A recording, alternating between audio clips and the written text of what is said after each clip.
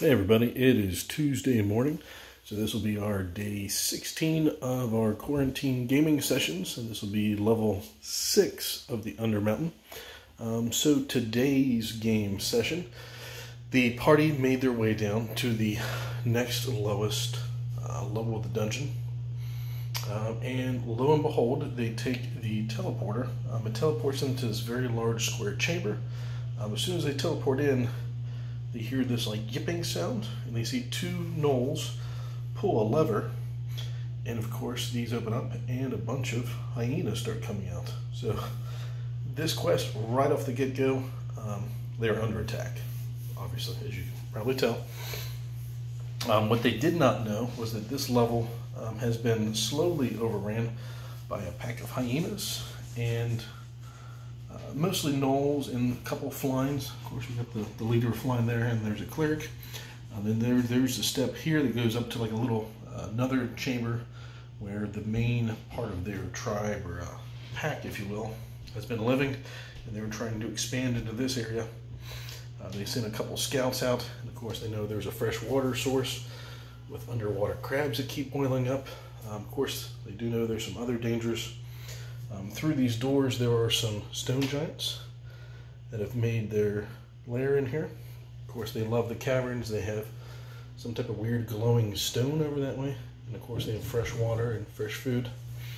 And of course they have a pet of displacer beasts. There's the mama and the baby displacer beast, if I can get him to focus. Now, let's see if I can scoot him back a little bit. There we go. So that's Wisdom printed those two up the other day. Pardon me. So yeah, if they do make their way down this way, they notice there's about 6 or 7 different levers along the wall. A couple of them looks like were traps that have been long disabled. Of course, this one opened up these two antechambers where they store their hyenas. And of course, the one of them kind of turns on, or I should say, makes the one light in this room brighter or dimmer. So it's kind of like a light switch. In this case, it's just like a continual flame where it shutters part of it. Of course, the leader of this little scouting party, the flying, makes his lair in there. And of course, the cleric is over here preaching to theirs. As soon as they get within melee of those two, of course, to help if I actually showed you. As soon as they get within melee of these two, they start yipping. And of course, the whole tribe will slowly start making their way down to this chamber. As far as they know, it's probably just the stone giants being rowdy again, so they're not completely unused to there being some violence down there.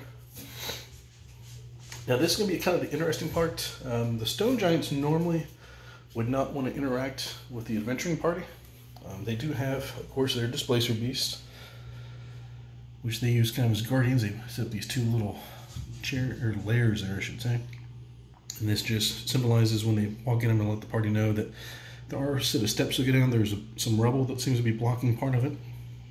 And it looks like this is where one section of the dungeon where it starts to turn into a cavern, and you can tell where someone's been slowly working on it. But it looks like they've actually been digging away a part of the dungeon and trying to make more caverns, which was one of the other stone giants, because they like the natural cavern look. At one time there was 2 other stone giants. The one that used to keep guard over the magical portal. When the gnolls first came in, they attacked him, they overran him, and sadly he died, which that was actually the priestess's husband. And this chamber here just kind of leads to like a little underwater grotto, which the giants are not small enough to fit into. So they are able to communicate with the stone giants if any of them speak giant, or if they use like a linguistic skill. So there could be a little bit of diplomacy there. Of course, the one thing these giants also hate are certain types of dragons. So if they are willing to let them know where one of those particular beast lairs up above, these giants may be willing to take that lair in its place, and of course would welcome a chance to have the party help them dispose of the giant, or I should say the dragon, sorry. Of course, we got the stairs going down there, which can lead down. This glowing large crystal is also another magical gateway, which will take them to a different part of a dungeon level, if they do wish to use that. And of course this will, if they recognize, of course, the crabs, there could be an underwater chamber if they do wish to use the water breathing items and trying to discover how to those tunnels connect. So overall, like I said, I think there'll be basically 5 encounters here.